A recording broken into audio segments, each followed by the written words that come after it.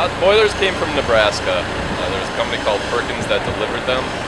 They had a 214-foot long trailer that brought them all the way from Nebraska up through South Dakota, across Minnesota, and then down to Wisconsin here in Madison.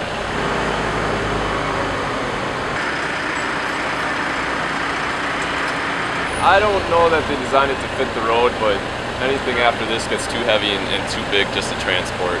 Yeah. Unless you had a direct route on a rail, but anytime you gotta go on road, they just, talking to the manufacturer, they don't make them any bigger than this without having to do assembly on site.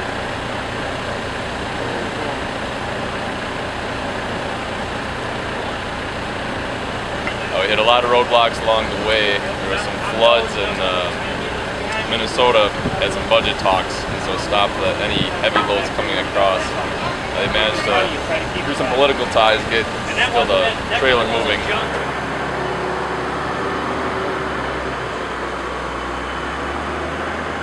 Dane County had some rules that everywhere else in the nation didn't quite have to do.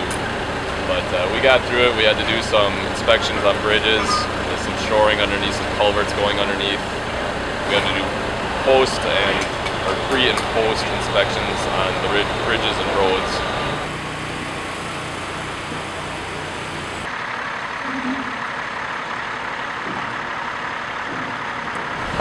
They came all the way into Wisconsin, stopped in Baraboo, and then they started up at midnight each night and got into town around 2 o'clock in the morning, came into the site, and then we were breaking them down about 5 in the morning, consecutive nights, so it was a busy week.